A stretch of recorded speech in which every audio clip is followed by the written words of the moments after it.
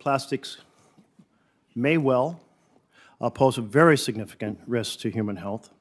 I am struck by the fact that it's estimated that each of us consumes in our food and in the air we breathe, the water we drink, the equivalent of a credit card worth of plastic every single week. And so think about that of your children consuming those, if you will, 52 credit cards a year and all the chemicals that are embedded in that plastic. And ask yourself, do we need to thoroughly understand this issue as it affects human health?